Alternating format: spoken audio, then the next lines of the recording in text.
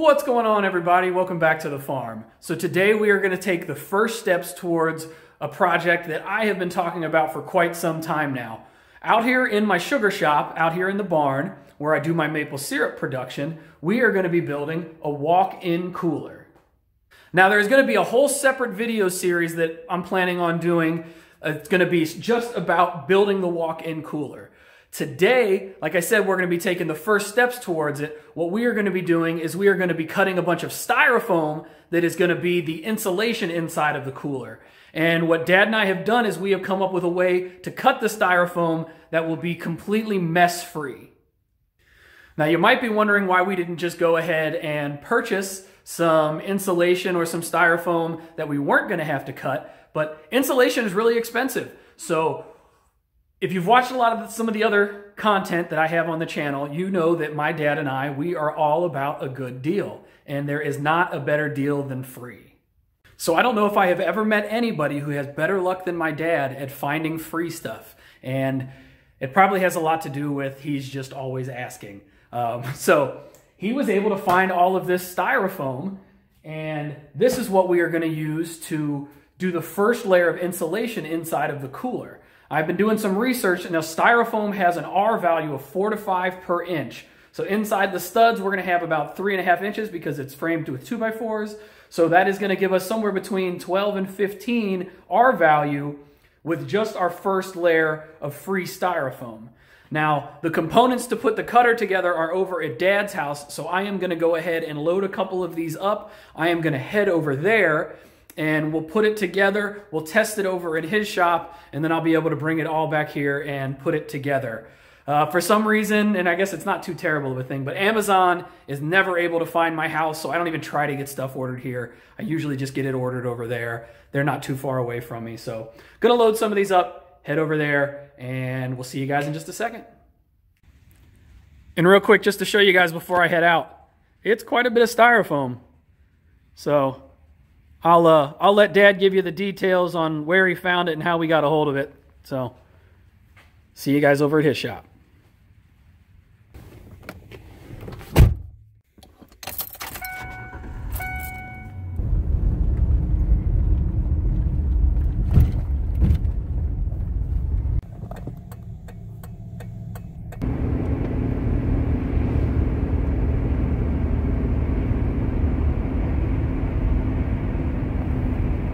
All right, so I made it over here to Dad's shop. We're going to go ahead and start putting this thing together. But Dad, why don't you go ahead and, I was telling him a little bit earlier about where you found this stuff. Why don't you go ahead and tell him about where you found it?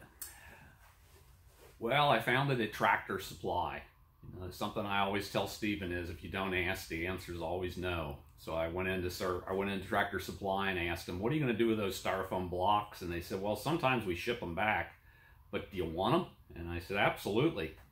So we picked them up, and we're going to use them for Stephen's walk-in freezer. So, don't be afraid to ask. If you don't ask, the answer is going to be no. So what we're going to do is we're going to use this car battery and this nichrome wire to build a jig that we're going to be able to use to cut the styrofoam. Now, nichrome wire is the sort of wire that you would have in like a heating element, like inside your toaster, like the wavy wires that you see inside of your toaster. That would be nichrome wire. So since nichrome is a high resistance wire, when we run the electric through it, it will not melt or short circuit like a copper or an aluminum wire would. So as a proof of concept, we built this little mini version of it, just to make sure that this was going to work the way we thought it was going to. So you see we have these two studs here that we have wing nuts on that are going to allow us to adjust the depth of our wire. And then on this side we have a spring. When the wire gets hot, it will expand and it'll contract. So if we did it taut to the studs on either side, there's a good chance that it could break. In your toaster oven, or in your toaster, you've probably noticed that the wire is wavy. That's because the wire is going to expand and contract. So that's how they account for that in your toaster. And you can see when we hook this up,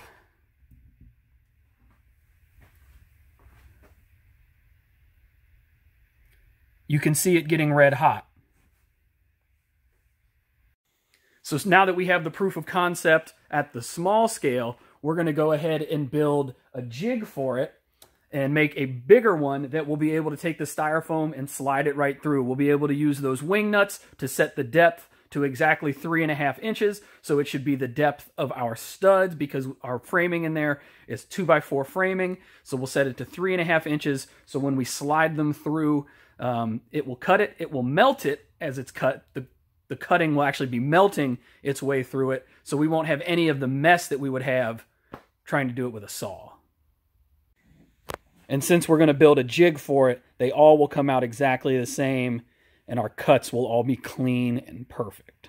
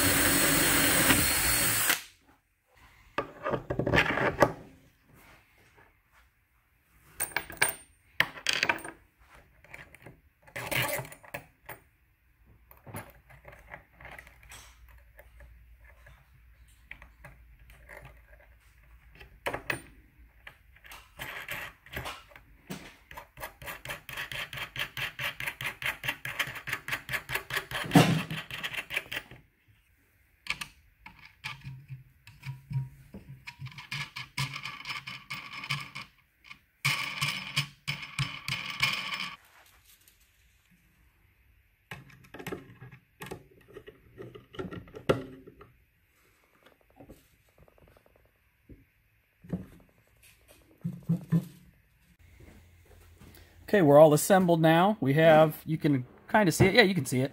We have our nichrome stretched from our stud to our stud. And this isn't a 2x4, but this is a 1x4. And you can see that we are right there where we need to be going across. So we will get this hooked up to the battery, and we will run our first piece of styrofoam through and see how it works.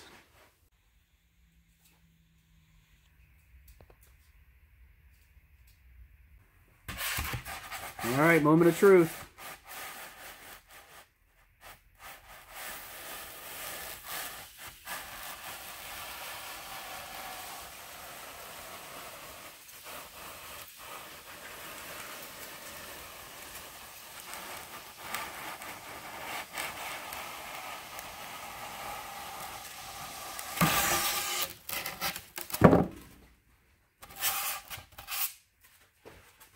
Like butter. As you can see, that is just a beautiful cut. Any imperfection was my fault, not the fault of the cutter, but it's pretty flat.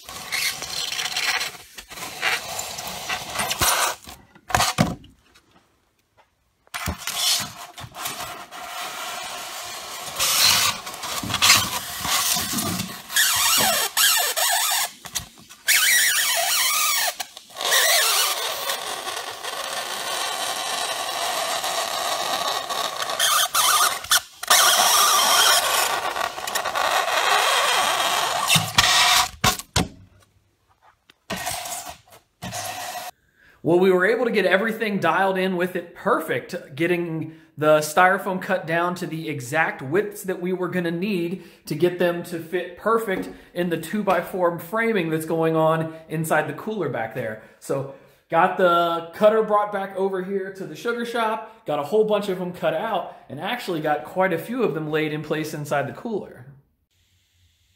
So you can see they're fitting in pretty nicely.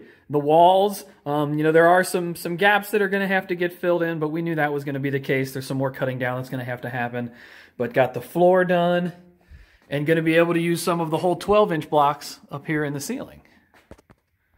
So I do realize this is a pretty niche situation. How often are you going to need to be cutting down big blocks of styrofoam? But I'm in that situation now, and I knew I did not want to cut it with a saw. I did not want to have to deal with all that mess. So this really did turn out to be the way to do it.